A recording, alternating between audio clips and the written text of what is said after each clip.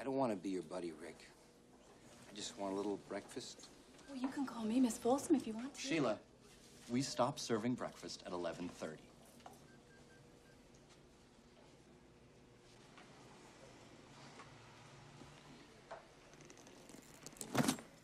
Yeah, well, hey, I'm really sorry. Yeah. Well, hey, I'm really sorry, too. Ever have one of those days?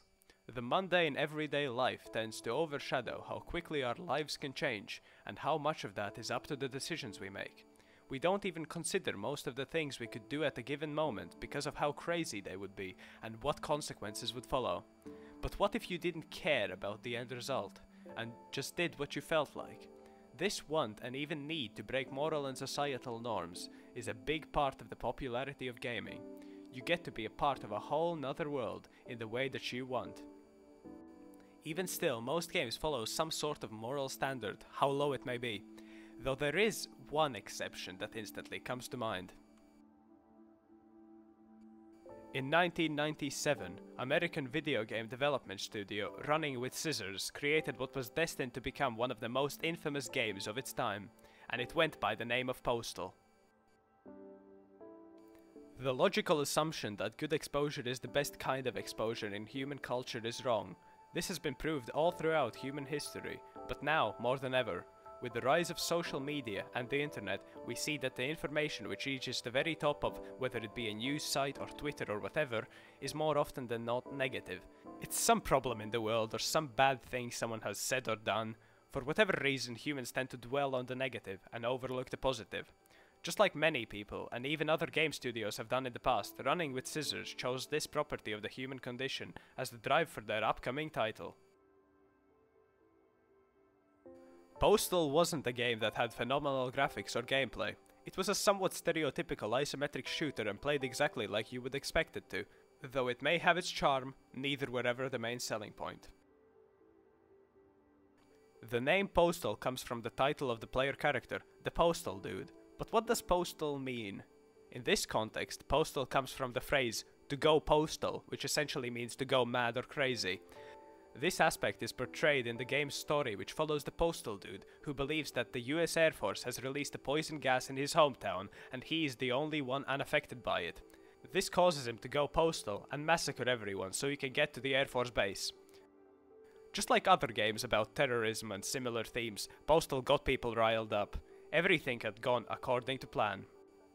Even though it wasn't amazingly successful, with criticism on the lack of depth in the gameplay elements producing mostly moderate scores on reviews, it was enough and the Postal series was born. With the moderate success of the first game, a sequel was due, and in 2003 Postal 2 was released. It instantly found itself surrounded in criticism, with some calling it the worst product ever foisted upon customers, and this is exactly what it wanted. The main changes from the last title were the switch of engine. Postal 2 was made in Unreal Engine 2 and had now become a first-person shooter, with the levels now being open world.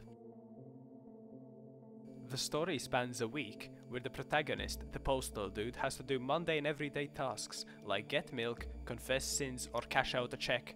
These tasks, however, can be done in any way you want to, with the game's tagline solidifying this by saying, "Remember, it's only as violent as you are." Even with this, the game features heavy stereotypes and quite extreme violence. Due to this, Postal 2 has been banned in several countries, like Australia and New Zealand. Even with such actions being taken against the game, it became the fastest selling game of the Linux game publishing in its first month. The game has since went off to sell more than 2 million copies according to Steam Spy. Due to the immense success of the Postal series, a film by Uwe Boll based on both of the games was released in 2007. But this wasn't it for Postal 2. In 2004, an expansion pack called Apocalypse Weekend was available for purchase. Like the title would suggest, it is a 2-day-long gore fest with an explosive ending. It added new guns and enemies and was overall quite good, though the gameplay is more linear than that of the main game. But all tales eventually end in disaster, and the Postal series is sadly no exception in this regard. Unlike Valve, the developers were not scared of the number 3, and in 2011, Running with Scissors in collaboration with Trashmaster Studios released Postal 3. With the third and final installment of the series, Running with Scissors had switched back to the third-person perspective of the first game, taking out the isometric feel. While change can be good for a game series, this time it really wasn't, making the game feel like a clone of Just Cause, but without any of the cool stuff. This, coupled with the flawed programming and a story that could have been written by a 7-year-old, sadly marked the end of the Postal series. Or did it? 2015 saw Running with Scissors returning to the Postal franchise with a new expansion for Postal 2 titled Paradise Lost. It takes place after the Apocalypse Weekend on the same map. It is again 5 days long and features a few new weapons, boss fights and an actually good story, with some even calling it better than the base game.